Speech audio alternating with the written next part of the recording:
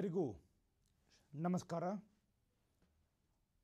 Classic education YouTube ಚಾನೆಲ್ಗೆ ತಮಗೆಲ್ಲ ಸ್ವಾಗತ ಸುಸ್ವಾಗತ. ನನ್ನ ಹೆಸರು ವಿಜಯೇಂದ್ರ ಅಂತ, engineer by education and resource person by profession. My dear friends, December 18, 2022 ಭಾನುವಾರ KSRP ಪರೀಕ್ಷೆ ನಡೀತಾ ಇದೆ. ಅದರಲ್ಲಿ ಪ್ರಥಮ ಪತ್ರಿಕೆಯಾದ ಭಾಷಾಂತರದ ಮೇಲೆ ಈ ಹಿಂದೆ ನಡೆದ ಒಂದು ಪ್ರಶ್ನೆ ಪತ್ರಿಕೆಯನ್ನು ಇವತ್ತು ಬಿಡಿಸೋಣ. ಇವತ್ತು ನಾವು ಬಿಡಿಸ್ತಾ ಇರೋ ಪ್ರಶ್ನೆ ಪತ್ರಿಕೆ 2016ರಲ್ಲಿ ನಡೆದ KSRP ಪರೀಕ್ಷೆದು. 2 ವಿಭಾಗಗಳು ಇರ್ತವೆ. Number 1 Kannada to English and number 2 English to Kannada, 10 ಅಂಕಗಳಿಗೆ. Okay, so ಪ್ರಪ್ರಥಮವಾಗಿ ಆ ಪ್ರಶ್ನೆ ಪತ್ರಿಕೆಯಲ್ಲಿ ಬಂದಿರುವಂತಹ ಮೊದಲ ವಿಭಾಗವನ್ನು ಇವತ್ತು ಅಂದರೆ ಇಂಗ್ಲೀಷ್ ಟು ಕನ್ನಡ ಭಾಷಾಂತರ ಮಾಡೋಣ. ಪ್ರಶ್ನೆ ಹೀಗಿತ್ತು: translate the following passage to Kannada. ಈ ಕೆಳಗಿನ ಭಾಗವನ್ನು ಕನ್ನಡಕ್ಕೆ ಅನುವಾದಿಸಿರಿ. ಇನ್ನು 10 ಅಂಕಗಳು. ಸೊ ಇನ್ನು ಮುಂದಿನ ವಾಕ್ಯವನ್ನು ಭಾಷಾಂತರಕ್ಕೆ ಹೋಗೋಕ್ಕಿಂತ ಮುಂಚೆ ಮತ್ತೊಮ್ಮೆ ಕೆಲವೊಂದು ಮೂಲ ಅಂಶಗಳು, ಬೇಸಿಕ್ಸ್ ಅನ್ನು ಒಂದು 2-3 ನಿಮಿಷದಲ್ಲಿ ರಿವಿಷನ್ ಮಾಡೋಣ. ಮೈ ಡಿಯರ್ ಫ್ರೆಂಡ್ಸ್, ಒಂದು ವಾಕ್ಯವನ್ನು ಭಾಷಾಂತರ ಮಾಡಬೇಕಂದ್ರೆ ಅದಕ್ಕೆ 2 ಭಾಗಗಳು. ಒಂದನೇದ್ದು ವ್ಯಾಕರಣ, ಇನ್ನೊಂದು ಪದ ಸಂಪತ್ತು. 2 ಸೇರಿದಾಗ ಒಂದು ಒಳ್ಳೆಯ ಭಾಷಾಂತರವನ್ನು, ವಾಕ್ಯ ರಚನೆಯನ್ನು ಮಾಡ್ಬೋದು. ಅದನ್ನೇ ಓದಿದಾಗ ಫಾಸ್ಟ್ ರೀಡಿಂಗ್ ಎಕ್ಸ್ಪೀರಿಯನ್ಸ್, ಅದನ್ನೇ ಬರೆದಾಗ ಹೆಚ್ಚಿಗೆ ಪ್ರಾಕ್ಟೀಸ್ ಮಾಡಿ ಫಾಸ್ಟ್ ರೈಟಿಂಗ್ ಮಾಡ್ಕೋಬೋದು. ಅದನ್ನೇ ಮಾತನಾಡಿದಾಗ ಸ್ಪೋಕನ್ ಇಂಗ್ಲೀಷ್ ಅಥವಾ ಸ್ಪೋಕನ್ ಕನ್ನಡವನ್ನು ಸಹಿತ ನಾವು ಅಭಿವೃದ್ಧಿಪಡಿಸ್ಕೋಬೋದು. ಓಕೆ, ಸೊ ಭಾಷಾಂತರ ಬರೀ ಮಾರ್ಕ್ಸ್ಗಂತಲ್ಲ, ಇದು ನಮ್ಮ ಜೀವನದ ಒಂದು ಅವಶ್ಯಕ ಕೌಶಲ್ಯವೂ ಆಗಿದೆ ಅಂದರೆ ತಪ್ಪಾಗಲಾರದು. 4 ರೂಪಗಳು ನಮ್ಮ ಅನುಕೂಲತೆಗೆ. ಕನ್ನಡ ವಾಕ್ಯದ ಕೊನೆಯ ಪದದಲ್ಲಿ, ಆ ವಾಕ್ಯ ಕರ್ತು ಕರ್ಮ ಕ್ರಿಯಾ ಪದದ ಕ್ರಮಾಂಕದಲ್ಲಿ ಇದ್ದಾಗ, ಕನ್ನಡ ವಾಕ್ಯದ ಕೊನೆಯ ಪದದಲ್ಲಿ ಆಕ್ಷನ್ ಅಥವಾ ಕ್ರಿಯೆ ಇದ್ದಾಗ ಅದಕ್ಕೆ ಡೂ ರೂಪ ಅಂತ ಅನ್ಕೋಬಹುದು. ಆವಾಗ ಮೇನ್ ವರ್ಬನ್ನು ಬಳಕೆ ಮಾಡಬೇಕು, ಟೆನ್ಸ್ ಕಾಲಗಳಿಗೆ ಅನುಗುಣವಾಗಿ. ಒಂದು ತಿಳ್ಕೊಂಬಿಡಿ, main verb should be used according to the tense. Main verb ಆಗಲಿ ಹೆಲ್ಪಿಂಗ್ ವರ್ಬ್ ಆಗಲಿ, they have to be used according to the tense, tense ಕಾಲಗಳಿಗೆ ಅನುಗುಣವಾಗಿ. ಸೊ ಕನ್ನಡ ವಾಕ್ಯದ ಕೊನೆಯ ಪದದಲ್ಲಿ ಆಕ್ಷನ್ ಇದ್ದಾಗ ಡೂ ರೂಪ, ಮೇನ್ ವರ್ಬ್ ಬಳಕೆ ಮಾಡುವಂಥದ್ದು. ಕನ್ನಡ ವಾಕ್ಯದ ಕೊನೆಯ ಪದದಲ್ಲಿ ಇರುವಿಕೆ ಅಸ್ತಿತ್ವ ಇದ್ದಾಗ ಬಿ ರೂಪ. ಉದಾಹರಣೆ, 2 ಪದಗಳ ಒಂದು ವಾಕ್ಯವನ್ನು ತಗೋಣ. ಅವನು ಆಡುತ್ತಾನೆ. 2 ಪದಗಳ ವಾಕ್ಯ, ಕೊನೆಗೆ ಆಕ್ಷನ್ ಇದೆ, ಹೀಗಾಗಿ ಡೂ ರೂಪ. ಸೊ ಇದು ಸಿಂಪಲ್ ಪ್ರೆಸೆಂಟ್ ಟೆನ್ಸ್ ಬರುತ್ತೆ. ಅದನ್ನು ಹೇಳ್ತೀನಿ. ಹೀಗಾಗಿ we have to use he place. Play is a main verb. So Kannada ವಾಕ್ಯದ ಕೊನೆಯ ಪದದಲ್ಲಿ ಆಕ್ಷನ್ ಇದ್ದಾಗ ಡೂ ರೂಪ, ಮೇನ್ ವರ್ಬ್ ಬಳಕೆ ಮಾಡುವಂಥದ್ದು. ಇನ್ನು ಕನ್ನಡ ವಾಕ್ಯದ ಕೊನೆಯ ಪದದಲ್ಲಿ ಇರುವಿಕೆ ಅಸ್ತಿತ್ವ ಇದ್ದಾಗ, ಫಾರ್ ಎಕ್ಸಾಂಪಲ್, ಅವನು ಒಬ್ಬ ಆಟಗಾರ. ಇಲ್ಲಿ ನೋಡಿ, ಕೊನೆಯ ಪದ ಆಟಗಾರ, ನಿಜವಾದ ಅರ್ಥ ಆಟಗಾರನಾಗಿದ್ದಾನೆ ಅಥವಾ ಆಟಗಾರನಾಗಿರುತ್ತಾನೆ. ಪ್ರೆಸೆಂಟ್ ಟೆನ್ಸ್, ಇದನ್ನು ಬೇರೆ ಬೇರೆ ಟೆನ್ಸ್ಗಳಲ್ಲಿ ಬರೀಬಹುದು. ಸದ್ಯ ಪ್ರೆಸೆಂಟ್ ಟೆನ್ಸ್, ಆಟಗಾರನಾಗಿದ್ದಾನೆ. ಸೊ ಅವನು ಇದ್ದಾನೆ ಅಂತ ಹೇಳಬೇಕಾದ್ರೆ ಹಿ ಈಸ್ ಹೆಲ್ಪಿಂಗ್ ವರ್ಬ್ ಬಳಕೆ ಮಾಡಬೇಕು. ಸೊ ಕನ್ನಡ ವಾಕ್ಯದ ಕೊನೆಯ ಪದದಲ್ಲಿ ಇರುವಿಕೆ ಅಸ್ತಿತ್ವ ಇದ್ದಾಗ ಬಿ ರೂಪ, ಸಬ್ಜೆಕ್ಟ್ ಮತ್ತು ಟೆನ್ಸ್ಗೆ ಅನುಗುಣವಾಗಿ ಹೆಲ್ಪಿಂಗ್ ವರ್ಬನ್ನು ಬಳಕೆ ಮಾಡುವಂಥದ್ದು. ಈಸ್, ಆರ್ ಮತ್ತು am present ಟೆನ್ಸಲ್ಲಿ, was, wear past ಟೆನ್ಸಲ್ಲಿ, will be, shall be ಫ್ಯೂಚರ್ದಲ್ಲಿ. Kannada ವಾಕ್ಯದ ಕೊನೆ ಪದ ಆಕ್ಷನ್, ಡೂ ರೂಪ, ಮೇನ್ ವರ್ಬ್. ಇರುವಿಕೆ ಅಸ್ತಿತ್ವ ಬಿ ರೂಪ, ಹೆಲ್ಪಿಂಗ್ ವರ್ಬ್. ಇನ್ನು ಕನ್ನಡ ವಾಕ್ಯದ ಕೊನೆಯ ಪದದಲ್ಲಿ ಪರೋಕ್ಷ ಕ್ರಿಯೆ ಇದ್ದಾಗ, ಇಂಡೈರೆಕ್ಟ್ ಆಕ್ಷನ್ ಇದ್ದಾಗ, ಬಿ ಪ್ಲಸ್ ಡೂ ರೂಪ, ಆವಾಗ helping verb plus V3 use ಮಾಡುವಂಥದ್ದು. ಫಾರ್ ಎಕ್ಸಾಂಪಲ್, ನಾನು ಹಾಡುತ್ತೇನೆ, ಪ್ರತ್ಯಕ್ಷ, ಇನ್ನೊಬ್ಬರಿಂದ ಹಾಡಿಸಲಾಗಿದೆ, ಹಾಡಲಾಗಿದೆ, ಇದು ಪರೋಕ್ಷ. ನಾನು ವಿವರಿಸುತ್ತೇನೆ, ಪ್ರತ್ಯಕ್ಷ. ಅವನು ವಿವರಿಸುತ್ತಾನೆ, ಪ್ರತ್ಯಕ್ಷ. ಇನ್ನೊಬ್ಬರಿಂದ ವಿವರಿಸಲಾಗಿದೆ, ಪರೋಕ್ಷ.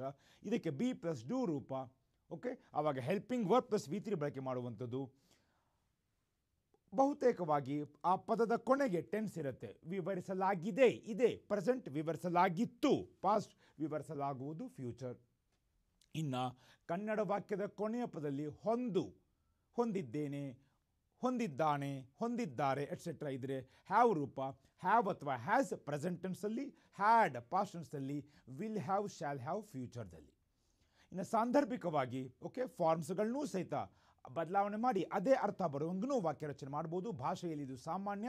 ಒಂದೇ ಪದಕ್ಕೆ ಹಲವಾರು ಅರ್ಥಗಳು, ಒಂದೇ ವಾಕ್ಯವನ್ನು ಹಲವಾರು ರೀತಿ ರಚಿಸಬಹುದು, ಒಂದೇ ವಾಕ್ಯವನ್ನು ಹಲವಾರು ರೀತಿ ಭಾಷಾಂತರನೂ ಮಾಡಬಹುದು. ಇದೇ ಒಂದು ಪದ್ಧತಿ ಅಂತ ಅಲ್ಲ.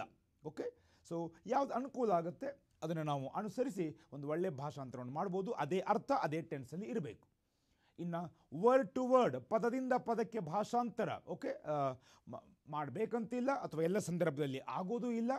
ಓಕೆ, ಆವಾಗ ಅದೇ ಅರ್ಥ ಬರುವಂಗೆ ಅದೇ ಟೆನ್ಸಲ್ಲಿ ಓಕೆ ವಾಕ್ಯ ರಚನೆ ಮಾಡಿದರೆ ಆಯಿತು. ಆದರೆ ಪದಗಳ ಅರ್ಥವನ್ನು ತಿಳ್ಕೊಂಡು ಡಿಕ್ಷನರಿ ರೆಫರ್ ಮಾಡಿ, ಶಬ್ದಕೋಶಗಳನ್ನ ರೆಫರ್ ಮಾಡಿ, ಪ್ರತಿನಿತ್ಯದ ಆಧಾರಿತವಾಗಿ ಓಕೆ ನಮ್ಮ ಪದ ಸಂಪತ್ತನ್ನು ಜಾಸ್ತಿ ಮಾಡ್ಕೋತಾ ಇರಬೇಕು ಬೇರೆ ಬೇರೆ ಬೇರೆ ಕ್ಷೇತ್ರಗಳಿಂದ. ಓಕೆ, ಇನ್ನು 4 ತರಹದ ಪ್ರೆಸೆಂಟ್ ಟೆನ್ಸ್.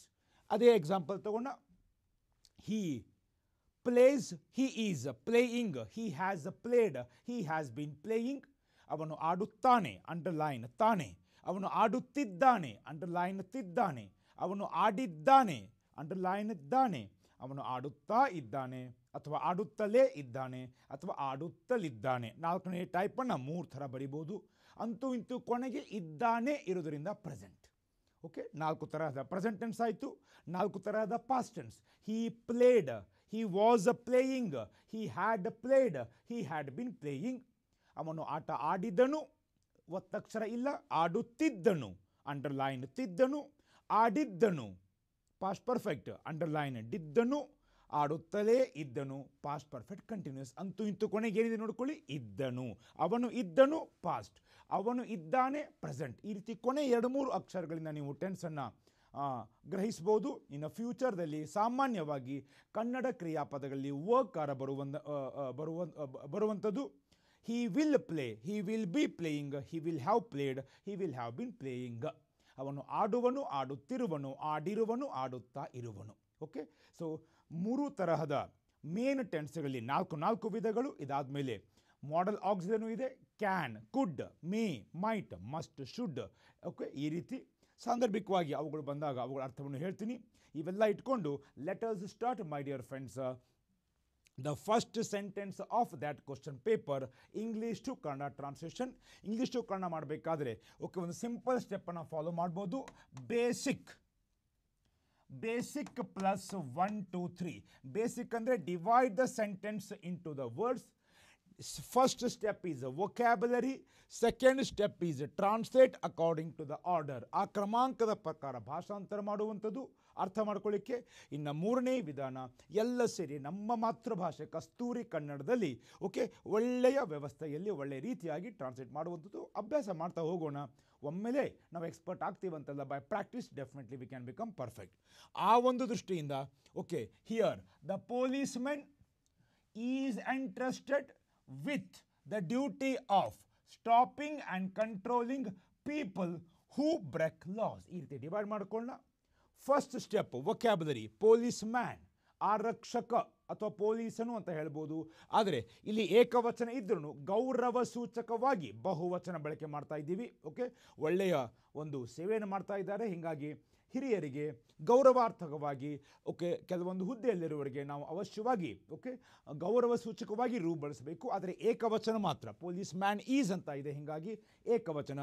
ಪೊಲೀಸ್ ಮ್ಯಾನ್ ಆರಕ್ಷಕ ಅಥವಾ ಪೊಲೀಸನು ಅಂತ ಹೇಳ್ಬೋದು, ಗೌರವ ಸೂಚಕವಾಗಿ ಪೊಲೀಸರು.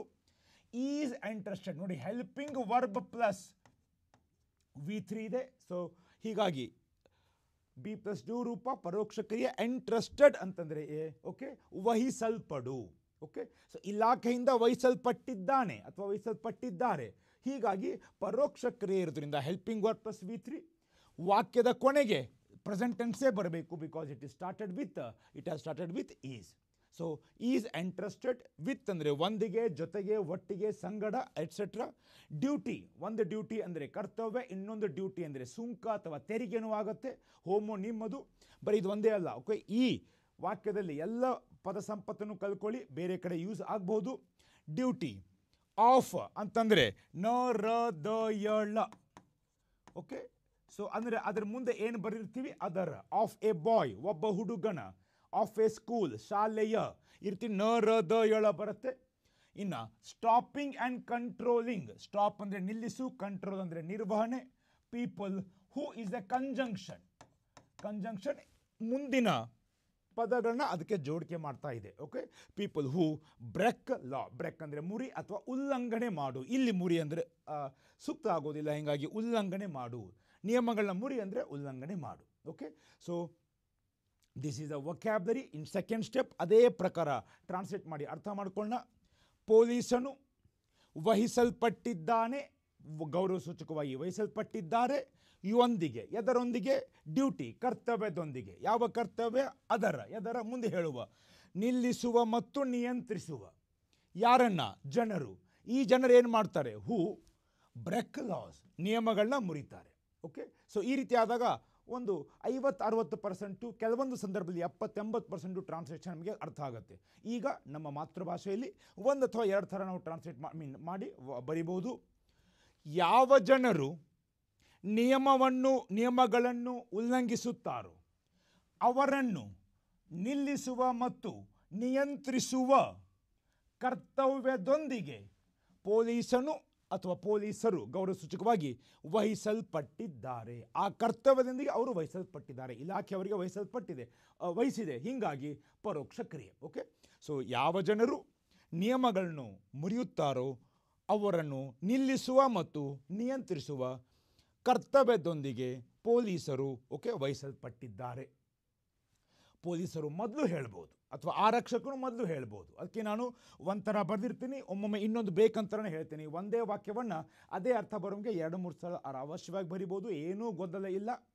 ಫಾರ್ ಎಕ್ಸಾಂಪಲ್ ನಾನು ಹೇಳ್ತಾ ಇರ್ತೀನಿ, ರಾಜು ಶಾಲೆಗೆ ಹೋಗುತ್ತಾನೆ, ಶಾಲೆಗೆ ರಾಜು ಹೋಗುತ್ತಾನೆ ರಾಜು ಶಾಲೆಗೆ, ಶಾಲೆಗೆ ರಾಜು. ಓಕೆ, 4 ಥರ ಬರೆದ್ರು ಓಕೆ. ಆದರೆ ಹೋಗುತ್ತಾನೆ ಟೆನ್ಸ್ ಚೇಂಜ್ ಆಗಬಾರ್ದು, ಅರ್ಥ ಚೇಂಜ್ ಆಗಬಾರ್ದು, ಅದನ್ನೊಂದೇ ಕಾಳಜಿ ತಗೊಳ್ಳಿ ಸ್ನೇಹಿತರೆ. ಓಕೆ, ಸೊ ಈ ರೀತಿ ಬರೆದಾಗ ಓಕೆ, ಸೊ ಸಾಕಷ್ಟು ಬ್ರ್ಯಾಕೆಟಲ್ಲಿರುವಂಥದ್ದು ನಿಮಗೆ ಆಪ್ಷನ್ ಆಯ್ಕೆಗಳನ್ನ ಕೊಡ್ತಾ ಇದ್ದೀವಿ. ಓಕೆ, ಸೊ ಎಕ್ಸಾಮ್ದಲ್ಲಿ ಒಂದೇ ಬರೆದರೆ ಸಾಕು, ಅಂದರೆ ವೊಕ್ಯಾಬ್ಲರಿ ಪದ ಸಂಪತ್ತು. ಇಲ್ಲಿ ಪದ ಸಂಪತ್ತು ಜಾಸ್ತಿ ಆಗಬೇಕಂತ ಕೆಲವೊಮ್ಮೆ ಬ್ರ್ಯಾಕೆಟಲ್ಲಿ ಹೆಚ್ಚಿಗೆ ಪದಗಳನ್ನ ಕೊಟ್ಟಿರ್ತೀವಿ, ಅದರ ಫುಲ್ ಸದುಪಯೋಗ ತಗೊಳ್ಳಿ. ಸೊ ಆರಕ್ಷಕ ನೋಡಿ, ಇಲ್ಲಿ ಪೊಲೀಸರು ಮೊದಲೇ ತೊಗೊಂಡಿದ್ದೀನಿ. ಆರಕ್ಷಕನು ಗೌರವ ಸೂಚಕವಾಗಿ ಆರಕ್ಷಕರು, ಪೊಲೀಸರು. ಯಾವ ಜನರು ಕಾನೂನುಗಳನ್ನು ಉಲ್ಲಂಘಿಸುತ್ತಾರೋ ಅವರನ್ನು ತಡೆಯುವ ಮತ್ತು ನಿಯಂತ್ರಿಸುವ ಕರ್ತವ್ಯದೊಂದಿಗೆ ವಹಿಸಲ್ಪಟ್ಟಿದ್ದಾನೆ. ಅಂದರೆ ಅರ್ಥ ಕರ್ತವ್ಯವನ್ನು ಒಪ್ಪಿಸಿದ್ದಾರೆ, ಅದು ಡಿಪಾರ್ಟ್ಮೆಂಟಿಂದ ಆಗಿರೋದು. ಇದು ಟೈಪ್ 1. ಟೈಪ್ 2 ನಮ್ಮಲ್ಲಿ ಹೇಳ್ದಂಗೆ ಇಲ್ಲಿಂದನೇ ಶುರು ಮಾಡ್ಕೊಳ್ಳಿ. ಯಾವ ಜನರು ಕಾನೂನುಗಳನ್ನು ಉಲ್ಲಂಘಿಸುತ್ತಾರೋ ಅವರನ್ನು ತಡೆಯುವ ಮತ್ತು ನಿಯಂತ್ರಿಸುವ ಕರ್ತವ್ಯದೊಂದಿಗೆ ಇಲ್ಲಿ ಸೇರಿಸ್ಕೊಳ್ಳಿ, ಪೊಲೀಸರು ವಹಿಸಲ್ಪಟ್ಟಿದ್ದಾನೆ ಅಥವಾ ವಹಿಸಲ್ಪಟ್ಟಿದ್ದಾರೆ. ಓಕೆ, ಯಾಕೆ ಇಷ್ಟೆಲ್ಲ ಆಯ್ಕೆ ಕೊಡ್ತಾ ಇದ್ದೀನಿ? ಒಂದೇ ಥರ ಇರಲ್ಲ, ಇದು ಭಾಷೆಗಳ ಸುಂದರತೆ. ಒಂದು ವಾಕ್ಯವನ್ನು ಹಲವಾರು ರೀತಿ ನಾವು ಅವಶ್ಯವಾಗಿ ಮಾಡ್ಬೋದು. So final sentence, my dear friends, ಒಮ್ಮೆ ಫೈನಲ್ ಆದಮೇಲೆ ಇನ್ನೊಮ್ಮೆ ಓದ್ಕೊಳ್ಳಿ, ಬಹಳ ಮಹತ್ವದ್ದು. ಎಕ್ಸಾಮ್ ಹಾಲ್, ಪರೀಕ್ಷೆಯ ಕೋಣೆಗೆ ಹೋಗುವವರೆಗೂ ಈ ರೀತಿ ಪ್ರಾಕ್ಟೀಸ್ ಮಾಡಿ. And be with a positive attitude. I have studied well, I can perform well, I will perform well. This should be there in your mind. Okay, so the policeman is entrusted with the duty of stopping and controlling people who break laws. ಪೊಲೀಸನು ಅಥವಾ ಪೊಲೀಸರು ಗೌರವ ಸೂಚಕವಾಗಿ ಯಾವ ಜನರು ಕಾನೂನುಗಳನ್ನು ಉಲ್ಲಂಘಿಸುತ್ತಾರೋ ಅವರನ್ನು ತಡೆಯುವ ಮತ್ತು ನಿಯಂತ್ರಿಸುವ ಕರ್ತವ್ಯದೊಂದಿಗೆ ವಹಿಸಲ್ಪಟ್ಟಿದ್ದಾನೆ ಅಥವಾ ವಹಿಸಲ್ಪಟ್ಟಿದ್ದಾರೆ. ಅಥವಾ ಟೈಪ್ 2 ಇಲ್ಲಿಂದ ಶುರು ಹಚ್ಕೋಬಹುದು, ಯಾವ ಜನರು ಕಾನೂನುಗಳನ್ನು ಉಲ್ಲಂಘಿಸುತ್ತಾರೋ ಅವರನ್ನು ತಡೆಯುವ ಮತ್ತು ನಿಯಂತ್ರಿಸುವ ಕರ್ತವ್ಯದೊಂದಿಗೆ ವಹಿಸಲ್ಪಟ್ಟಿದ್ದಾನೆ ಅಥವಾ ವಹಿಸಲ್ಪಟ್ಟಿದ್ದಾರೆ. My friends, repetition is the mother of skills. Come on, repeat writing, repeat reading. Okay, ಇನ್ನು ಆ ಪ್ರಶ್ನೆ ಪತ್ರಿಕೆ 2ನೇ ವಾಕ್ಯ, he makes people to abide by the law. Okay, S, ಒಳ್ಳೆ ವೊಕ್ಯಾಬ್ಯುಲರಿ ಇದೆ, ಅಬೈಡ್ ಬರ್ಕೊಳ್ಳಿ. Okay, so very important. Abide ಅಂದರೆ ಬದ್ಧವಾಗಿರು. Next divide, he makes people to abide by the law. Okay, ಅವನು ಮಾಡುತ್ತಾನೆ ಜನರನ್ನು ಏನು ಗೆ ಅಬೈಡ್ ಅಂದರೆ ಆ ಒಂದು ನಿಯಮವನ್ನು ಪಾಲಿಸುವುದಕ್ಕೆ. Okay, by the law. Okay, so ಕಾನೂನು, ಲಾ ಅಂದರೆ ಕಾನೂನು. ಸೊ ಎಲ್ಲ ಸೇರಿ ಅವನು ಜನರನ್ನು ಮಾಡುತ್ತಾನೆ. ಏನು ಮಾಡುತ್ತಾನೆ? ಬದ್ಧವಾಗಿಡಲು. ಎದಕ್ಕೆ ಬದ್ಧವಾಗಿರುವುದಕ್ಕೆ? ಲಾ ಅಥವಾ ಕಾನೂನು. ಓಕೆ, ನೋಡಿ ಒಂದೇ ವಾಕ್ಯ ಅತಿ ಸರಳವಾಗಿದೆ. ಅವನು ಜನರು ಕಾನೂನಿಗೆ ಬದ್ಧವಾಗಿರುವಂತೆ ಮಾಡುತ್ತಾನೆ. ಓಕೆ, ಬದ್ಧವಾಗಿರುವುದಕ್ಕೆ ವಿಧೇಯನಂತೂ ಹೇಳ್ಬೋದು. These are the words I have found in the dictionary, my dear friends, no secret. Kannada to English ಶಬ್ದಕೋಶ, English to Kannada ಶಬ್ದಕೋಶ ಓದಬೇಕು, ಬರೆದಿಟ್ಕೋಬೇಕು. ಸಮಾನಾರ್ಥಕವಾದ ಯಾವುದೂ ಪದವನ್ನು ಬರೀಬೋದು. ಓಕೆ, ಸರಳವಾದ ವಾಕ್ಯ, ಬಟ್ ಅಷ್ಟೇ ಇಂಪಾರ್ಟೆಂಟ್ ವಾಕ್ಯ, because it is having abide word. Okay, so ಎಲ್ಲ ಸೇರಿ ವಾಟ್ ಈಸ್ ದ ಟ್ರಾನ್ಸ್ಲೇಷನ್? ಅವನು ಅಂದರೆ ಪೊಲೀಸನು ಅಥವಾ ಪೊಲೀಸರು ಜನರು ಕಾನೂನಿಗೆ ಬದ್ಧವಾಗಿರುವಂತೆ ಮಾಡುತ್ತಾನೆ. ಅಥವಾ ಟೈಪ್ 2, ಜನರು ಕಾನೂನಿಗೆ ಬದ್ಧವಾಗಿರುವಂತೆ ಪೊಲೀಸನು ಮಾಡುತ್ತಾನೆ ಅಥವಾ ಮಾಡುತ್ತಾರೆ ಗೌರವ ಸೂಚಕವಾಗಿ. ಓಕೆ, ಈ ರೀತಿ ಅದ್ಲಿ ಬದಲಿನೂ ಅವಶ್ಯವಾಗಿ ಮಾಡ್ಬೋದು. Final sentence, he makes people to abide by the law. ಅವನು ಜನರು ಕಾನೂನಿಗೆ ಬದ್ಧವಾಗಿರುವಂತೆ ಮಾಡುತ್ತಾನೆ. Okay, so this is the second sentence of that question paper. One who does not follow, ಇಲ್ಲೂ ಸಹಿತ ಕಂಜಂಕ್ಷನ್ ಯೂಸ್ ಮಾಡಿದ್ದಾರೆ. One who does not follow law, ಇದು ಒಂದು ಭಾಗ ಮಾಡಿಕೊಳ್ಳೋಣ. Will be prosecuted by the police. Okay, ಮತ್ತೊಂದು important word prosecuted ಅಂದರೆ ಕಾನೂನು ಕ್ರಮ ಕೈಗೊಳ್ಳೋದು. ನೋಡಿ, ಇಂಥ ಪದಗಳನ್ನ ಲೀಸ್ಟ್ ಮಾಡಿ ಇಟ್ಕೊಳ್ಳಿ, ರಿಪೀಟ್ ಮಾಡಿ. ಕೆಲವೊಂದು ಸ್ಪೆಲ್ಲಿಂಗ್ಗಳು ಬರೀಲಿಕ್ಕೆ ಈಸಿ ಆಗಲ್ಲ, 10 ಸಾರಿ ಬರುತ್ತೆ ತೆಗಿರಿ. ಇದು ಬಹಳ ಮಹತ್ವದ್ದು. ಬರೀ ಉತ್ತರನ ಹೇಳ್ತಾ ಇಲ್ಲ, ಅದರಲ್ಲಿ ಹೆಂಗೆ ಮಾಡಬೇಕು, ಅದರಲ್ಲಿರೋ ಪದ ಸಂಪತ್ತನ್ನು ಮುಂದಿನ ಪ್ರಶ್ನೆ ಪತ್ರಿಕೆ, ಮುಂದಿನ ಪರೀಕ್ಷೆಗಳು ಹೆಂಗೆ ಉಪಯೋಗ ಮಾಡ್ಕೋಬೇಕು ಅದನ್ನು ಮಾಡ್ಕೊಳ್ಳೋಣ. Vocabulary is very very important. Okay, S, one who does not follow law, ಯಾರು ಕಾನೂನನ್ನು. ಓಕೆ, ನಾನು ಐ ಥಿಂಕ್ ಇದರಲ್ಲಿ ಲಾ ಅಂದರೆ ಕಾನೂನು, ಡಸ್ ನಾಟ್ ಅಂದರೆ ಸಿಂಪಲ್ ಪ್ರೆಸೆಂಟ್ ಟೆನ್ಸ್ ಇಲ್ಲಿದೆ, ನೆಗೆಟಿವ್ ಸೆಂಟೆನ್ಸ್. ಒನ್ ಹೂ ಅಂದರೆ ಇದು ಕಂಜಂಕ್ಷನ್, ಒಮ್ಮೊಮ್ಮೆ ಅದರ ಅರ್ಥ ಬರುತ್ತೆ, ಒಮ್ಮೊಮ್ಮೆ ಅರ್ಥ ಬರಲ್ಲ. ವರ್ಡ್ ಟು ವರ್ಡ್ ಟ್ರಾನ್ಸ್ಲೇಷನ್ ಆಗುವ ಅವಶ್ಯಕತೆ ಇಲ್ಲ ಅಂತ ಹೇಳಿದ್ದೀನಿ. Will be prosecuted, future perfect. Okay, will be prosecuted by the police. By ಅಂದರೆ ಅವರಿಂದ. ಓಕೆ, ಸೊ ಪೊಲೀಸ್ ಆರಕ್ಷಕರು ಅಥವಾ ಪೊಲೀಸರು ಅನ್ಬೋದು. ಇನ್ನು ಏನು ಅರ್ಥ ಆಯಿತು ಸ್ನೇಹಿತರೆ? ಯಾರು ಕಾನೂನನ್ನು ಅನುಸರಿಸುವುದಿಲ್ಲವೋ ವಿಲ್ ಬಿ ಪ್ರಾಸಿಕ್ಯೂಟೆಡ್, ಭವಿಷ್ಯದಲ್ಲಿ ಅಂದರೆ ಏನು? ಕಾನೂನುಬದ್ಧ ಕ್ರಮಗಳನ್ನು ಅವರ ವಿರುದ್ಧ ಕೈಗೊಳ್ಳಲ್ಪಡುವರು. ಯಾರಿಂದ? ಪೊಲೀಸರಿಂದ. ಸೊ ಯಾರು ಕಾನೂನನ್ನು ಅನುಸರಿಸುವುದಿಲ್ಲವೋ ಅವರು ಪೊಲೀಸರಿಂದ ಓಕೆ ಕಾನೂನು ಕ್ರಮ ಕೈಗೊಳ್ಳಲ್ಪಡುವರು. ಇದು ಅವರು ಹೇಳಿರೋದು ಪರೋಕ್ಷ ಕ್ರಿಯೆ. ಅದೇ ಟೆನ್ಸಲ್ಲಿ ನೀವು ಪ್ರತ್ಯಕ್ಷ ಕ್ರಿಯೆ ಡೈರೆಕ್ಟ್ ಆಗಿಯೂ ಬರಿಬೋದು. ಅದರ ಅರ್ಥ ಏನು? ಪೊಲೀಸರು ಅವರ ಮೇಲೆ ಕಾನೂನು ಕ್ರಮ ಕೈಗೊಳ್ಳುವರು. ಬರಬೇಕು. ಸಾಮಾನ್ಯವಾಗಿ ಫ್ಯೂಚರ್ ಟೆನ್ಸಲ್ಲಿ ಕನ್ನಡ ಕ್ರಿಯಾಪದದಲ್ಲಿ ಕಾರ ಬರುವಂಥದ್ದು. ಇದಕ್ಕೂ ಅಪವಾದ ಇರುತ್ತೆ, ಇಲ್ಲ ಅಂತ ಹೇಳಲ್ಲ. ಸಾಮಾನ್ಯವಾಗಿ ಬೆಟರ್ ಯೂಸ್ ಕಾರ for future tense. Okay, so ಎಲ್ಲ ಸೇರಿದಾಗ my dear friends, one who does not follow law will be prosecuted by the police. ಯಾರು ಕಾನೂನನ್ನು ಅನುಸರಿಸುವುದಿಲ್ಲವೋ ಅವರು ಪೊಲೀಸರಿಂದ ಕಾನೂನು ಕ್ರಮ ಕೈಗೊಳ್ಳಲ್ಪಡುವರು. ಓಕೆ, ಇಂಟು ಬ್ರಾಕೆಟ್ ಪೊಲೀಸರು ಅವರ ಮೇಲೆ ಕಾನೂನು ಕ್ರಮ ಕೈಗೊಳ್ಳುವರು. ಅದೇ ಅರ್ಥ ಬರುವಂಗೆ ಬರೆದ್ರೆ ಸಾಕು. ಅದಕ್ಕೆ ಒಮ್ಮೊಮ್ಮೆ ನಿಮಗೆ 1 ಅಥವಾ 2 ಆಯ್ಕೆ ಕೊಡ್ತಾ ಇದ್ದೀನಿ. ಯಾವುದು ರೂಪದಲ್ಲಿ ಬರೆದ್ರು is okay my dear friends. Next, police are responsible for the safety of our lives and property. ನೋಡಿ, ಅತಿ ಸರಳವಾದದ್ದು. Police are responsible. ಆರ್ ಮುಂದೆ ಯಾವುದು ವರ್ಬ್ ಇಲ್ಲ, ಹೀಗಾಗಿ ಬಿ ರೂಪ ಪ್ರೆಸೆಂಟ್ ಟೆನ್ಸ್. ನೀವು ಬೇಕಂದರೆ ಪ್ರಾಕ್ಟೀಸ್ಗೋಸ್ಕರ ಬಿ ರೂಪದ ವಾಕ್ಯಗಳನ್ನು, ಬಿ ಪ್ಲಸ್ ಡೂ ರೂಪದ ವಾಕ್ಯಗಳನ್ನು ಮತ್ತು ಹ್ಯಾವ್ ರೂಪದ ವಾಕ್ಯಗಳನ್ನ 3 ಟೆನ್ಸ್ಗಳಲ್ಲಿ ಮಾಡ್ಬೋದು. ಡೂ ರೂಪದ ವಾಕ್ಯಗಳನ್ನ 12 ಟೆನ್ಸಲ್ಲಿ ಪ್ರಾಕ್ಟೀಸ್ ಮಾಡ್ಬೋದು. ಓಕೆ, ಸೊ ನೋಡೋಣ. ಪ್ರಶ್ನೆ ಪತ್ರಿಕೆ ಆದಮೇಲೆ ಅವಕಾಶ ಸಿಕ್ಕರೆ ಅದನ್ನು ಇನ್ನೊಮ್ಮೆ ಹೇಳಿಕೊಡ್ತೀನಿ. Police are responsible for the safety of our lives and property. ಈ ರೀತಿ ಬ್ರೇಕ್ ಮಾಡಿಕೊಂಡೆ. Again step number 1, police ಆರಕ್ಷಕರು. R ಇರೋದ್ರಿಂದ ಬಹುವಚನ. ಪೊಲೀಸ್ ಆರ್ ರೆಸ್ಪಾನ್ಸಿಬಲ್, ಜವಾಬ್ದಾರಿ. ರೆಸ್ಪಾನ್ಸಿಬಲ್ ನಿಮಗೆ ಗೊತ್ತಿದೆ, ಜವಾಬ್ದಾರಿಯಾಗಿರುತ್ತಾರೆ. R ಜವಾಬ್ದಾರಿಯಾಗಿದ್ದರು past, ಜವಾಬ್ದಾರಿಯುತವಾಗಿರುವರು ವಕಾರ future tense. For ಅದಕ್ಕಾಗಿ. ಎದಕ್ಕಾಗಿ? ಫಾರ್ ಅಂದರೆ ಕಾಗಿ, ಗಾಗಿ, ಗೋಸ್ಕರ ಅಂತ ಬರುತ್ತೆ. ಓಕೆ, ಫಾರ್ ಅನ್ನ ನೌನಿಗೂ ಬಳಕೆ ಮಾಡ್ಬೋದು, ವರ್ಬಿಗೂ ಬಳಕೆ ಮಾಡ್ಬೋದು. ಫಾರ್ ದ ಸೇಫ್ಟಿ, ಸುರಕ್ಷತೆಗಾಗಿ ಫಾರ್ ಅಂದರೆ. ಆಫ್ ಅಂದರೆ ನ ರ ದ ಯ ಳ ಮುಂದೆ ಏನು ಬರೀರ್ತೀವಿ ಅದರ. ನಮ್ಮ ಜೀವನ ಮತ್ತು ಆಸ್ತಿಗಳು, ಆಸ್ತಿಗಳ ಸುರಕ್ಷತೆ. ನೋಡಿ ಎಷ್ಟು ಬ್ಯೂಟಿಫುಲ್ ಆಗಿ ಜಾಯಿನ್ ಮಾಡಿದ್ದಾರೆ.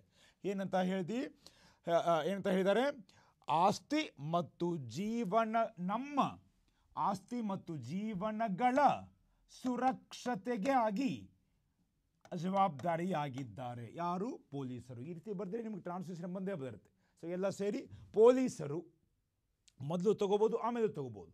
ಪೊಲೀಸರು ನಮ್ಮ ಜೀವನ ಮತ್ತು ಆಸ್ತಿಗಳ ಸುರಕ್ಷತೆಗಾಗಿ ಜವಾಬ್ದಾರರು ಅಂತ ಹೇಳ್ಬೋದು. ಜವಾಬ್ದಾರಿಯಾಗಿದ್ದಾರೆ,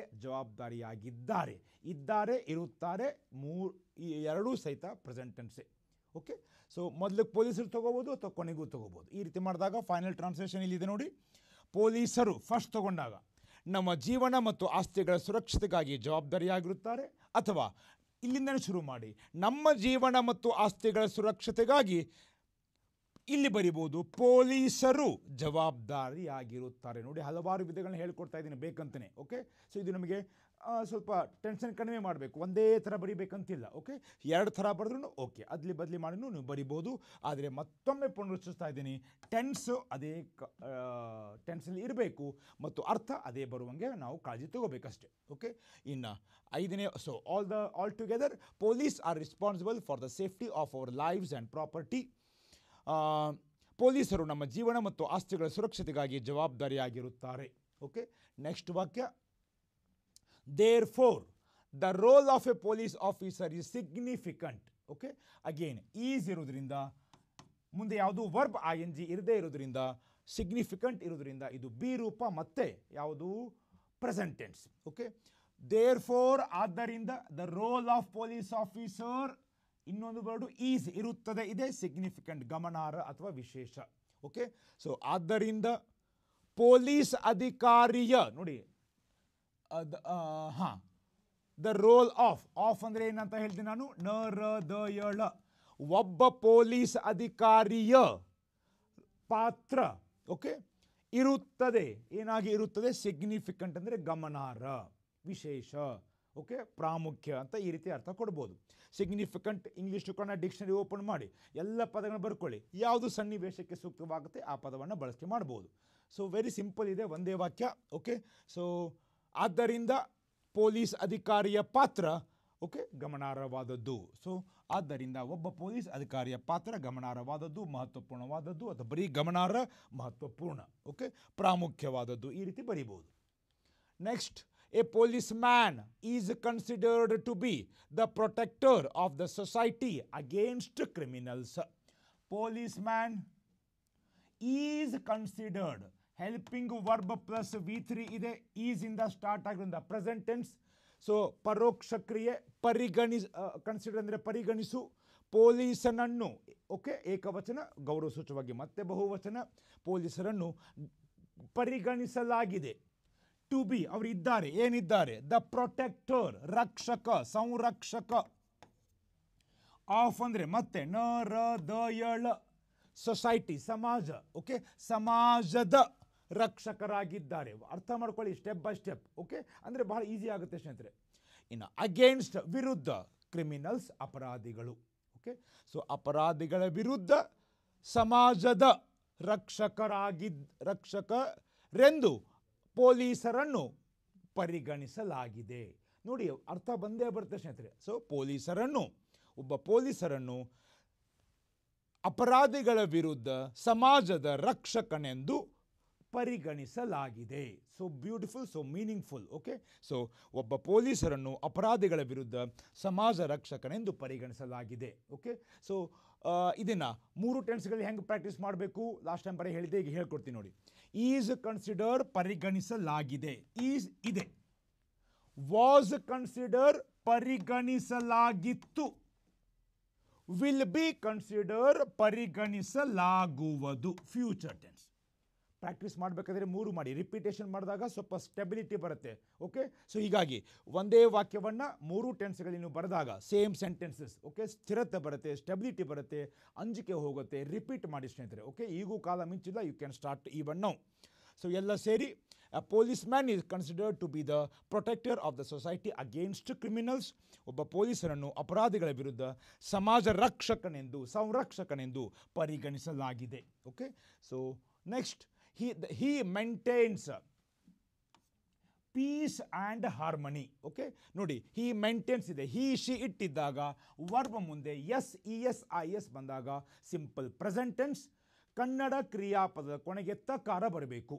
ಓಕೆ, ಸೊ ಫಾರ್ ಎಕ್ಸಾಂಪಲ್ ಇದಕ್ಕಿಂತ ಮುಂಚೆ he sings ಹಾಡುತ್ತಾನೆ, he eats ತಿನ್ನುತ್ತಾನೆ. Okay, ಇದನ್ನು 4 ಟೆನ್ಸ್ ಮಾಡಿದರೆ ಹಿ ಅದನ್ನು ಇನ್ನೊಮ್ಮೆ ಹೇಳ್ತೀನಿ. ಮೇಂಟೈನ್ಸ್ ಅಂದರೆ ಏನು, ಇಲ್ಲಿ ನಿರ್ವಹಣೆ ಮಾಡು, ಕಾಪಾಡು ಅಂತ ಅರ್ಥ ಬರುತ್ತೆ. ಓಕೆ, ಸೊ ಅವನು ನಿರ್ವಹಿಸುತ್ತಾನೆ ಅಥವಾ ಕಾಪಾಡುತ್ತಾನೆ ಏನನ್ನ, ಪೀಸ್. ಇದು ಸಹಿತ ಹೋಮೋಫೋನ್ ಆಗುತ್ತೆ. ಈ ಪೀಸ್ ಅಂದರೆ ಶಾಂತಿ, PIECE, ಪೀಸ್ ಅಂದರೆ ತುಂಡು. ಗಮನವಿರಲಿ, ವೊಕ್ಯಾಬ್ಯುಲರಿ ಪದ ಸಂಪತ್ತು ಜಾಸ್ತಿ ಮಾಡ್ಕೊಳ್ಳಿ. ಆ್ಯಂಡ್ ಮತ್ತು ಹಾರ್ಮೋನಿ ಸಾಮರಸ್ಯ. ಓಕೆ, ಸೊ ಎಲ್ಲರೂ ಒಂದು ಗೂಡಿ ಹೋಗುವಂಥ ಒಂದು ಸ್ವಭಾವಕ್ಕೆ ಸಾಮರಸ್ಯ ಅಂತ ಹೇಳ್ತೀವಿ. ಸೊ ಇಲ್ಲಿ ಹಿ ಅಂದರೆ ಪೊಲೀಸ್. ಹಿ ಮೇಂಟೈನ್ಸ್ ಅವನು ಕಾಪಾಡುತ್ತಾನೆ ಅಥವಾ ನಿರ್ವಹಿಸುತ್ತಾನೆ ಶಾಂತಿ ಮತ್ತು ಸಾಮರಸ್ಯವನ್ನು. ಸೊ ಎಲ್ಲ ಸೇರಿ ಅವನು ಶಾಂತಿ ಮತ್ತು ಸಾಮರಸ್ಯವನ್ನು ಕಾಪಾಡುತ್ತಾನೆ. ಓಕೆ, ಸೊ ಸಿಂಪಲ್ ಸೆಂಟೆನ್ಸ್ ಇದೆ. ಇದನ್ನು ಮೈ ಡಿಯರ್ ಫ್ರೆಂಡ್ಸ್ 12 ಟೆನ್ಸ್ಗಳಿಗೆ ಹೆಂಗೆ ಪ್ರಾಕ್ಟೀಸ್ ಮಾಡಿ ಪರ್ಫೆಕ್ಟ್ ಆಗಬೇಕು ಹೇಳ್ತೀನಿ ನೋಡಿ. ಹಿ ಮೇಂಟೈನ್ಸ್ ಅವನು ಕಾಪಾಡುತ್ತಾನೆ. ಹಿ ಈಸ್ ಮೇಂಟೈನಿಂಗ್ ಅವನು ಕಾಪಾಡುತ್ತಿದ್ದಾನೆ ಶಾಂತಿ ಮತ್ತು ಸಾಮರಸ್ಯವನ್ನು. ಇದೇ ವಾಕ್ಯ ಬರೆದು ಬಿಡಿ. ಓಕೆ, 12 ಟೆನ್ಸಲ್ಲಿ. ಇನ್ನು he has maintained peace and harmony ಅವನು ಶಾಂತಿ ಮತ್ತು ಸಾಮರಸ್ಯವನ್ನು ಕಾಪಾಡಿದ್ದಾನೆ. ಇದ್ದಾನೆ present tense. And he has been maintaining ಕಾಪಾಡುತ್ತಲೇ ಇದ್ದಾನೆ ಪಾಸ್ಟ್ ಟೆನ್ಸ್. ಹಿ ಮೇಂಟೈನ್ಡ್ ಅವನು ಕಾಪಾಡಿದನು. ಹಿ ವಾಸ್ ಮೇಂಟೈನಿಂಗ್ ಅವನು ಕಾಪಾಡುತ್ತಿದ್ದನು. ಹಿ ಹ್ಯಾಡ್ ಮೇಂಟೈನ್ಡ್ ಅವನು ಕಾಪಾಡಿದ್ದನು. ಹಿ ಹ್ಯಾಡ್ ಬೀನ್ ಮೇಂಟೈನಿಂಗ್ ಕಾಪಾಡುತ್ತಲೇ ಇದ್ದನು. ಹಿ ವಿಲ್ ಮೇಂಟೈನ್ ಅವನು ಕಾಪಾಡುವನು. ಹಿ ವಿಲ್ ಬಿ ಮೇಂಟೈನಿಂಗ್ ಅವನು ಕಾಪಾಡುತ್ತಿರುವನು. ಹಿ ವಿಲ್ ಹ್ಯಾವ್ ಮೇಂಟೈನ್ಡ್ ಅವನು ಕಾಪಾಡಿರುವನು. He will have been maintaining ಕಾಪಾಡುತ್ತದೆ ಇರುವನು. ಮುಂದೆ ಶಾಂತಿ ಮತ್ತು ಸಾಮರಸ್ಯ ಬರಬೇಕು. ಗೌರವ ಸೂಚಕವಾಗಿ ಬ್ರ್ಯಾಕೆಟಲ್ಲಿ ರೇ ಬರೆದ್ರು ತಪ್ಪಿಲ್ಲ. ಪೊಲೀಸರಿಗೆ ವಿ ಹ್ಯಾವ್ ಟು ರಿಸ್ಪೆಕ್ಟ್, ನಾವು ಗೌರವ ಕೊಡಲೇಬೇಕು. ಒಬ್ಬರಿದ್ರೂ ಸಹಿತ ಗೌರವ ಸೂಚಕವಾಗಿ ರೇ ಬಳಸುವಂಥದ್ದು ಗೌರವ ಸೂಚಕವಾಗಿ ಬಹುವಚನ. ಆದರೆ ಗ್ರಾಮರ್ ವ್ಯಾಕರಣ ದೃಷ್ಟಿಯಿಂದ ಏಕವಚನ. ಇದನ್ನು ಮತ್ತೊಮ್ಮೆ ರಿಪೀಟ್ ಆಗಿ ಹೇಳ್ತಾ ಇದ್ದೀನಿ. ಓಕೆ, ಅಂದರೆ ರು ಅಂದ ತಕ್ಷಣ ಮತ್ತೆ ಸರ್ ದೇ ಬರಬೇಕಲ್ಲ ಅಂತ ಕೆಲವರು ಮೈಂಡಲ್ಲಿ ಬರುತ್ತೆ. ಓಕೆ, ಗೌರವ ಸೂಚಕವಾಗಿ ಬಹುವಚನ ಬಳಸೋದಕ್ಕೂ ಗ್ರಾಮರ್ ಬಹುವಚನ ಬಳಸೋದಕ್ಕೂ ವ್ಯತ್ಯಾಸ ಉಂಟು ಸ್ನೇಹಿತರೆ. ಓಕೆ, ಇನ್ನು ಹಿ ಕ್ಯಾನ್ ಮೇಂಟೈನ್ ಅವನು ಕಾಪಾಡಬಲ್ಲ. ಹಿ ಕುಡ್ ಒಂದರ್ಥ ಕಾಪಾಡಬಲ್ಲ, ಇನ್ನೊಂದು ಕಾಪಾಡಲು ಸಾಧ್ಯವಾಯಿತು. ಓಕೆ, ಹಿ ಮೇ ಮೇಂಟೈನ್ ಕಾಪಾಡಬಹುದು, ಮಾಡಲ್ ಆಕ್ಸಿಲರಿ ಹೇಳ್ತಾ ಇದ್ದೀನಿ. ಓಕೆ, ಇನ್ನು ಹಿ ಶುಡ್ ಮೇಂಟೈನ್ ಅವನು ಕಾಪಾಡಬೇಕು. ಹಿ ಹ್ಯಾಸ್ ಟು ಮೇಂಟೈನ್ ಕಾಪಾಡಬೇಕು. He must maintain ಕಾಪಾಡಲೇಬೇಕು. ಈ ರೀತಿ ಕನಿಷ್ಠ ಒಂದು 6 ಮಾಡಲ್ ಆಕ್ಸಿಲರಿ ಆದರೂ ಡೂ ರೂಪ ಬಂದಾಗ 12 + 6 18 ವಾಕ್ಯವನ್ನು ಬರೆದು ಪ್ರಾಕ್ಟೀಸ್ ಮಾಡಿಬಿಡಿ. ಎಕ್ಸಾಂಪಲ್ ಯಾವ ಥರ ವಾಕ್ಯ ಕೊಟ್ಟರು ನಾವು ಪ್ರಾಕ್ಟೀಸ್ ಮಾಡ್ಬೋದು. 8ನೇ ವಾಕ್ಯ, he becomes tough, TOUGHT, TOUGH tough. Okay, he becomes tough with those who violate, ಮತ್ತೆ conjunction, who violate law and creates a peace in the society. He becomes tough with those who violate the law and creates a peace in the society. ಅವನು ಆಗುತ್ತಾನೆ, tough ಅಂದರೆ ಇಲ್ಲಿ ಕಠೋರ, ಕಠಿಣನಾಗುತ್ತಾನೆ. ಯಾರಿಗೆ? ಅವರೊಂದಿಗೆ. ಯಾರೊಂದಿಗೆ? ದೋಸ್ ಹೂ, ಯಾರು, violate again ಉಲ್ಲಂಘಿಸು, break ಏನನ್ನ? ನಿಯಮವನ್ನು. So ಯಾರು ನಿಯಮವನ್ನು ಮುರಿಯುತ್ತಾರೋ ಅಥವಾ ನಿಯಮವನ್ನು ಉಲ್ಲಂಘಿಸುತ್ತಾರೋ, ಓಕೆ, ಅವರೊಂದಿಗೆ ಅವನು ಕಠಿಣನಾಗುತ್ತಾನೆ. ಓಕೆ, ಆ್ಯಂಡ್ ಮತ್ತು ಕ್ರಿಯೇಟ್ಸ್, ಹಿ ಶೀಟ್ ಇದ್ದಾಗ ಮತ್ತೆ ಎಸ್ ಬಂದಿದೆ, ತಾನೆ ಸೃಷ್ಟಿಸುತ್ತಾನೆ. ಏನನ್ನ? Piece, Shanti, in the society. Okay, ನೋಡಿ ಎಷ್ಟು ಸಿಂಪಲ್ ಇದೆ. ಸಮಾಜದಲ್ಲಿ ಶಾಂತಿಯನ್ನು ಸೃಷ್ಟಿಸುತ್ತಾನೆ. ಸೊ ಅವನು ಯಾರು ನಿಯಮಗಳನ್ನು ಮುರಿಯುತ್ತಾರೋ, ಉಲ್ಲಂಘನೆ ಮಾಡುತ್ತಾರೋ ಅವರೊಂದಿಗೆ ಕಠಿಣನಾಗುತ್ತಾನೆ ಮತ್ತು ಸಮಾಜದಲ್ಲಿ ಓಕೆ ಶಾಂತಿಯನ್ನು ಸೃಷ್ಟಿಸುತ್ತಾನೆ. Okay, so that is the final translation. ಯಾರು ಕಾನೂನನ್ನು ಉಲ್ಲಂಘಿಸ್ತಾರೋ, ಎಸ್ ಇದನ್ನು ಆಮೇಲೆ ತೊಗೋಬೋದು. ನಾನು ಮೊದಲೇ ಹೇಳ್ದಂಗೆ ಅದಲಿ ಬದಲಿ ಮಾಡ್ಬೋದು. ಸೊ ಹೇಳಬೇಕಾದ್ರೆ ನಾವು ಟೈಪ್ 1 ಹೇಳಿದ್ದೀನಿ, ಬರೀಬೇಕಾದ್ರೆ type 2 both you can practice. ಯಾರು ಕಾನೂನನ್ನು ಉಲ್ಲಂಘಿಸುತ್ತಾರೋ ಅಥವಾ ಮುರಿಯುತ್ತಾರೋ ಅವರೊಂದಿಗೆ ಆರಕ್ಷಕನು ಅಥವಾ ಪೊಲೀಸನು, ಗೌರವ ಸೂಚಕವಾಗಿ ಪೊಲೀಸರು ಕಠೋರ ನಿಷ್ಠುರನು ವರ್ಡ್ ಯೂಸ್ ಮಾಡ್ಬೋದು, ಕಠೋರ ನಿಷ್ಠುರನಾಗುತ್ತಾನೆ ಮತ್ತು ಸಮಾಜದಲ್ಲಿ ಶಾಂತಿಯನ್ನು ಸೃಷ್ಟಿಸುತ್ತಾನೆ. Okay my dear friends, I repeat, ಇದನ್ನು ಟಫ್ ಅಂತ ಓದ್ಕೊಳ್ಳಿ, TOUGH. He becomes tough with those who violate law and creates peace in the society. ಯಾರು ಕಾನೂನನ್ನು ಉಲ್ಲಂಘಿಸುತ್ತಾರೋ ಅವರೊಂದಿಗೆ ಆರಕ್ಷಕನು ಕಠಿಣನಾಗುತ್ತಾನೆ ಅಥವಾ ಕಠೋರನಾಗುತ್ತಾನೆ ಅಥವಾ ನಿಷ್ಠುರನಾಗುತ್ತಾನೆ ಮತ್ತು ಸಮಾಜದಲ್ಲಿ ಶಾಂತಿಯನ್ನು ಸೃಷ್ಟಿಸುತ್ತಾನೆ. ಇಲ್ಲಿ ನೋಡಿ, ಸೃಷ್ಟಿಸುತ್ತಾನೆ ಸಿಂಪಲ್ ಪ್ರೆಸೆಂಟ್ ಟೆನ್ಸ್, ಅದಾದ ಮೇಲೆ ಕಠೋರನಾಗುತ್ತಾನೆ simple present tense. Okay, so ಇದನ್ನು ಮತ್ತೆ 12 ಥರ ನೀವು ಮಾಡ್ಬೋದು. Creates, is creating, has created, has been creating. Created, was creating, had been creating. Will create, will be creating, will have created, will have been creating. Can create, could create, may, might create, should, has to create, must create. Okay, so last time ಹೇಳಿದ್ದೀನಿ, ಅದನ್ನು ಇಲ್ಲೂ practice ಮಾಡಿ. This is how you have to do. ಬರೀ ನಾನು ಉತ್ತರ ಜೊತೆಗೆ how to study even for ಇನ್ನೊಂದು 2-3 ದಿವಸ ಇದ್ದರೂ ಸಹಿತ I can study maximum in my coming days ಅಂತ positive ಅಟಿಟ್ಯೂಡಿಂದ ಮುನ್ನುಗ್ಗಿ definitely you can do well in the coming examination. S my dear friends, next 9ನೇ ವಾಕ್ಯ. ದ ಪೊಲೀಸ್ ಮೆನ್, MAN ಇದ್ರೆ ಏಕವಚನ, MEN ಇದ್ರೆ ಬಹುವಚನ, ಹೀಗಾಗಿ R assigned. Again helping work plus V3 ಇರೋದ್ರಿಂದ ಪರೋಕ್ಷ ಕ್ರಿಯೆ, ಅಸೈನ್ಡ್. ಓಕೆ, ನಿಯೋಜಿಸಲ್ಪಟ್ಟಿದ್ದಾರೆ. ಜಾಬ್ಸ್, ಕೆಲಸ. ಆಟ್ ದ ಪೊಲೀಸ್ ಸ್ಟೇಷನ್, ಎಲ್ಲಿ? ಪೊಲೀಸ್ ಸ್ಟೇಷನ್, ಇದಕ್ಕೆ ಆರಕ್ಷಕ ಠಾಣೆ ಅನ್ಬೋದು. ಆ್ಯಂಡ್ ವೇರಿಯಸ್ ಚೆಕ್ ಪೋಸ್ಟ್, ಏನಂತ ಮಾಡ್ಬೋದು?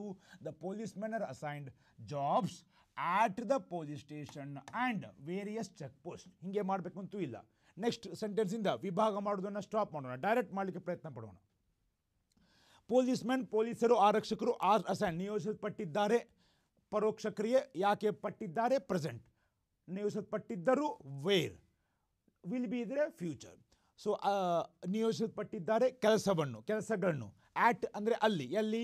ಪೊಲೀಸ್ ಸ್ಟೇಷನ್ ಅಂತೂ ಹೇಳ್ಬೋದು, ಆರಕ್ಷಕ ಠಾಣೆ ಅಂತ ಹೇಳ್ಬೋದು. ಮತ್ತು ವೇರಿಯಸ್ ಅಂದರೆ ವಿವಿಧ, ಡಿಫರೆಂಟ್ ಟೈಪ್ಸ್, ಸವರಲ್ ಅಂತಲೂ ಹೇಳ್ಬೋದು, ಚೆಕ್ ಪೋಸ್ಟ್ ಅಂತಲೂ ಹೇಳ್ಬೋದು, ಅಥವಾ ಪರಿಶೀಲನಾ ಕೇಂದ್ರಗಳು ಅಂತಲೂ ಹೇಳ್ಬೋದು. ಸೊ ಎಲ್ಲ ಸೇರಿ ಪೊಲೀಸರು, ಅದೇ ಪ್ರಕಾರ ಇದು ಟ್ರಾನ್ಸ್ಲೇಷನ್ ಮಾಡೋಣ.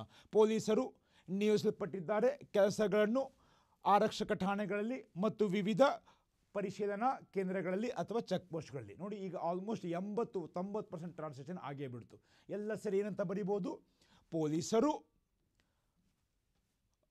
ತಮ್ಮ ಕೆಲಸಗಳನ್ನು ಪೊಲೀಸ್ ಸ್ಟೇಷನ್ ಅಥವಾ ಆರಕ್ಷಕ ಠಾಣೆ ಮತ್ತು ವಿವಿಧ ಚೆಕ್ ಪೋಸ್ಟ್ ಅಥವಾ ಪರಿಶೀಲನಾ ಕೇಂದ್ರಗಳಲ್ಲಿ ನಿಯೋಜಿಸಲ್ಪಟ್ಟಿದ್ದಾರೆ. ಓಕೆ, ಇದನ್ನು ಬರೆದಾಗ this is the final answer. ಪೊಲೀಸರು ಅಥವಾ ಆರಕ್ಷಕರು ಆರಕ್ಷಕ ಠಾಣೆಗಳಲ್ಲಿ ಮತ್ತು ವಿವಿಧ ಚೆಕ್ ಪೋಸ್ಟ್ ಅಥವಾ ಪರಿಶೀಲನಾ ಕೇಂದ್ರಗಳಲ್ಲಿ ಕೆಲಸಕ್ಕಾಗಿ ನಿಯೋಜಿಸಲ್ಪಡುತ್ತಾರೆ ಅಥವಾ ನಿಗದಿ ಮಾಡಲ್ಪಡುತ್ತಾರೆ.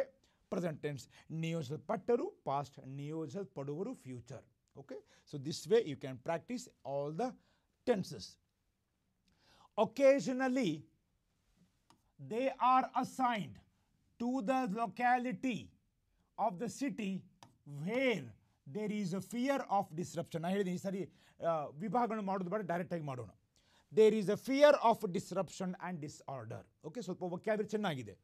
ಡಿಸ್ರಪ್ಷನ್ ಅಂದರೆ ಅಡೆತಡೆ, ಡಿಸ್ಆರ್ಡರ್ ಅಂದರೆ ಗಲಾಟೆ ಅಂದರೆ ಅವ್ಯವಸ್ಥೆ, ರೈಟ್ ಅಂತ ಹೇಳ್ಬೋದು. ಓಕೆ, ಪೊಲೀಸರ ಈ ಒಂದು ಸಿಚುವೇಶನ್ಗೆ ಹೊಂದುವಂಗೆ, ಈ ಸನ್ನಿವೇಶಕ್ಕೆ ಹೊಂದುವಂಗೆ ಗಲಾಟೆ ಅಂತ ಹೇಳ್ಬೋದು. ಒಕೇಶನಲಿ ಅಂದರೆ ಸಾಂದರ್ಭಿಕವಾಗಿ, ಸಂದರ್ಭಕ್ಕೆ ಅನುಗುಣವಾಗಿ. ದೇ ಆರ್ ಅಸೈನ್ಡ್, ಮತ್ತೆ ಅದೇ ಇದೆ, ಪೊಲೀಸರು ನಿಯೋಜಿಸಲ್ಪಡುತ್ತಾರೆ. ಟು ದ ಲೊಕ್ಯಾಲಿಟಿ ಅಂದರೆ ಪ್ರದೇಶ, ಓಕೆ, ಜಾಗ ಅಂತ ಹೇಳ್ಬೋದು. ಆಫ್ ದ ಸಿಟಿ, ಓಕೆ, ಅದರ ನಗರದ ಒಂದು ಸ್ಥಳ. ಓಕೆ, ಸೊ ವೇರ್ ಕಂಜಂಕ್ಷನ್, ಅಲ್ಲಿ ಏನಾಗುತ್ತೆ? ದೇರ್ ಈಸ್ ಎ ಫಿಯರ್, ಅಂಜಿಕೆ ಇದೆ. ಆಫ್ ಎದರ? ಡಿಸ್ರಪ್ಷನ್, ಅಡೆತಡೆಯ. ಆಫ್ ಅಂದರೆ ನರದ ಎಳ, ಆಫ್ ಮುಂದೆ ಏನು ಬರ್ತೀವಿ ಅದರ, ಅಡೆತಡೆಯ. ಮತ್ತು ಡಿಸಾರ್ಡರ್, ಅವ್ಯವಸ್ಥೆಯ ಅಥವಾ ಗಲಾಟೆಯ. ಓಕೆ, ಐ ಥಿಂಕ್ ನಿಮಗೀಗ ಅವಶ್ಯಕ ಇದರ ಅರ್ಥನೂ ಗೊತ್ತಾಗಿದೆ ಅಂದ್ಕೊಂಡಿದ್ದೀನಿ. ಸಾಂದರ್ಭಿಕವಾಗಿ ಅವರು ನಗರದ ಯಾವುದಾದರೂ ಪ್ರದೇಶದಲ್ಲಿ ಅವ್ಯವಸ್ಥೆ ಮತ್ತು ಅಡೆತಡೆಯ ಅಂಜಿಕೆ ಇರುವ ಸ್ಥಳಗಳಲ್ಲಿ ನಿಯೋಜಿಸಲ್ಪಡುತ್ತಾರೆ. ಓಕೆ, ಈ ರೀತಿ ಬರೆದಾಗ ಫೈನಲ್ ಟ್ರಾನ್ಸ್ಲೇಷನ್, ಸಾಂದರ್ಭಿಕವಾಗಿ ಅವರು ನಗರದ ಯಾವುದಾದರೂ ಸ್ಥಳದಲ್ಲಿ ಅಡ್ಡಿಪಡಿಸುವಿಕೆ ಅಥವಾ ಅವ್ಯವಸ್ಥೆ ಗಲಾಟೆಗಳ ಅಂಜಿಕೆ ಇರುತ್ತದೆಯೋ ಅಲ್ಲಿ ನಿಯೋಜಿಸಲ್ಪಡುತ್ತಾರೆ. Okay, final occasionally they are assigned to the locality of that city where there is a fear of disruption and disorder. ಸಾಂದರ್ಭಿಕವಾಗಿ ಅವರು ನಗರದ ಯಾವುದಾದರೂ ಸ್ಥಳದಲ್ಲಿ ಅಡ್ಡಿಪಡಿಸುವಿಕೆ ಮತ್ತು ಅವ್ಯವಸ್ಥೆ ಗಲಾಟೆಗಳ ಅಂಜಿಕೆ ಇರುತ್ತದೆಯೋ ಅಲ್ಲಿ ನಿಯೋಜಿಸಲ್ಪಡುತ್ತಾರೆ. ಓಕೆ, ನೆಕ್ಸ್ಟ್ ಪೊಲೀಸ್ಮೆನ್ ಬಹುವಚನ ಪ್ಲೇ. ಡೂ ರೂಪ ಸಿಂಪಲ್ ಪ್ರೆಸೆಂಟ್ ಟೆನ್ಸ್.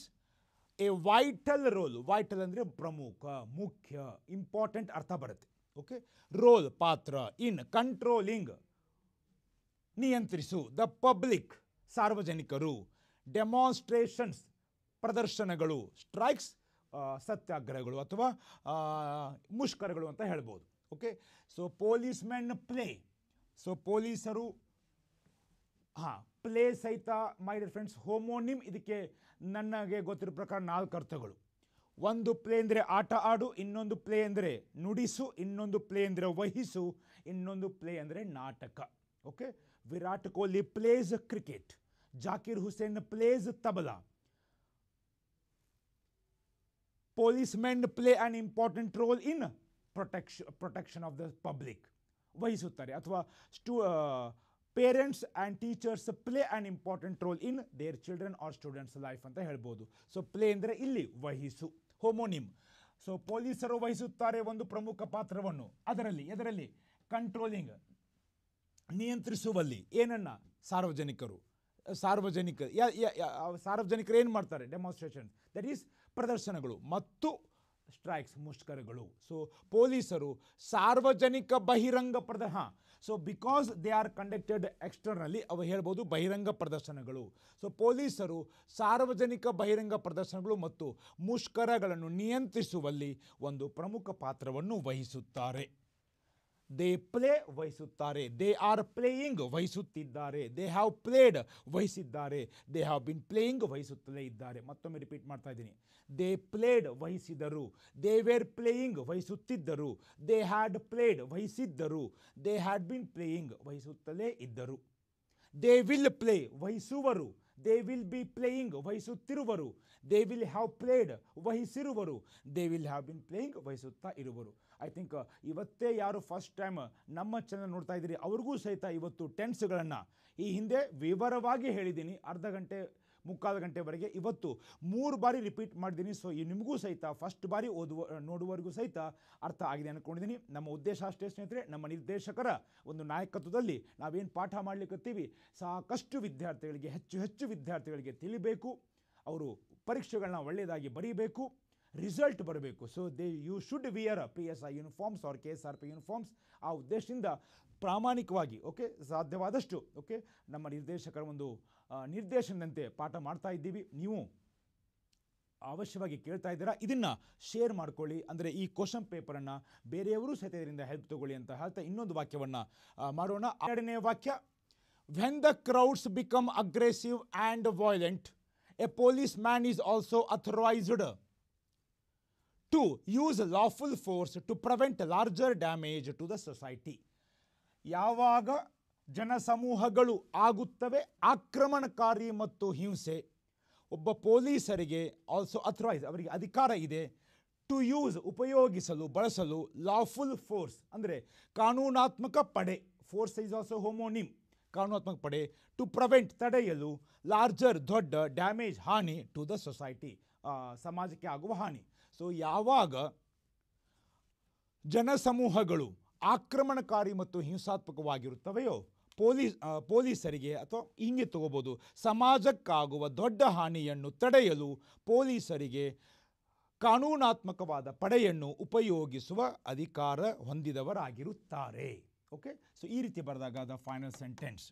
ಯಾವಾಗ ಜನಸಮೂಹಗಳು ಆಕ್ರಮಣಕಾರಿ ಮತ್ತು ಹಿಂಸಾತ್ಮಕವಾಗುತ್ತವೆಯೋ ಸಮಾಜಕ್ಕೆ ಆಗುವ ಹೆಚ್ಚಿನ ಹಾನಿಯನ್ನು ತಡೆಯಲು ಕಾನೂನುಬದ್ಧವಾದ ಪಡೆಯನ್ನು ಬಳಸಲು ಪೊಲೀಸರು ಅಧಿಕಾರ ಹೊಂದಿದವರಾಗಿರುತ್ತಾರೆ. ಅಥರೈಸ್ ಮೀನ್ಸ್ ಅಧಿಕೃತ, ಅವರಿಗೆ ಅಧಿಕಾರ ಇರುತ್ತದೆ ಅಂತ ಅರ್ಥ.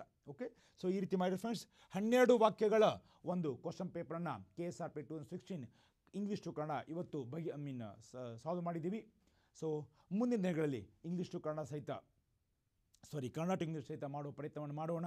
ಓಕೆ, ಸೊ ನಿಮ್ಮ ಅಭ್ಯಾಸ ನಿರಂತರವಾಗಿರಲಿ.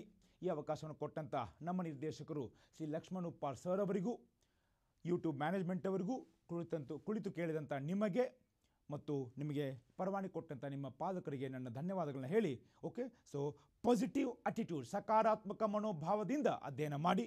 ನಾನು ಅಧ್ಯಯನ ಮಾಡಬಲ್ಲೆ ಅಂತ ಫಸ್ಟ್ ಅಧ್ಯಯನ ಮಾಡಬೇಕಾದ್ರೆ ಅಂದ್ಕೊಳ್ಳಿ, ಅಧ್ಯಯನ ಮಾಡಿದ್ದನ್ನು ನೆನಪು ಮಾಡ್ಕೋಬಲ್ಲೆ, ನೆನಪು ಮಾಡಿದ್ದನ್ನು ಬರೆಯಬಲ್ಲೆ. ಪಾಸಿಟಿವ್ ಅಫರ್ಮೇಷನ್, ಸೆಲ್ಫ್ ಟಾಕ್, ಸ್ವಯಂಗೆ ನಾವೇನು ಮಾತಾಡ್ತೀವಿ ಸಕಾರಾತ್ಮಕ ಸೂಚನೆಗಳು, ಅದು ಬಹಳ ಮತ್ತದು. ಸುಪ್ತ ಮನಸ್ಸಿಗೆ ಸಕಾರಾತ್ಮಕವಾಗಿ ಅವು ನಮಗೆ ಪರಿಣಾಮ ಬೀರ್ತವೆ ಅಂತ ಹೇಳ್ತಾ, ಪ್ರಯತ್ನ ಪ್ಲಸ್ ಆಲೋಚನೆ ಎರಡೂ ಮುಂದುವರಿಯಲಿ. ಓಕೆ, ದೇವರು ನಿಮಗೆ ಆದಷ್ಟು ಒಳ್ಳೆ ಹುದ್ದೆಯನ್ನು ಆದಷ್ಟು ಬೇಗ ಕರುಣಿಸಂತ ಆಗಲಿ ಅಂತ ದೇವರಲ್ಲಿ ಪ್ರಾರ್ಥನೆ ಮಾಡ್ಕೋತಾ ಮತ್ತೆ ಮುಂದಿನ ದಿನದಲ್ಲಿ ಮತ್ತೆ ಭೇಟಿಯಾಗೋಣ. ನಮಸ್ಕಾರ. All the best. You can do and you will do and you have to do. All the best. Take care. Happy preparations.